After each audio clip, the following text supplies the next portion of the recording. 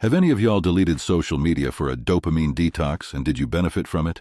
Last summer, I had this big project for a new client, one of those make-or-break deals. After about half an hour of work, I took a lunch break. Since I was working from home, I thought I'd relax a bit by scrolling through TikTok while eating. I finished my meal, but I kept scrolling and scrolling. Then I got a message from my boss asking for an update on the project. I panicked because I had barely started. I made up some excuse and worked all night to catch up. That was my wake-up call. TikTok, Instagram, Reels, they were like junk food for my brain. They gave me a quick buzz but left me drained. I knew I had to change. So I deleted all my social media apps, just like that.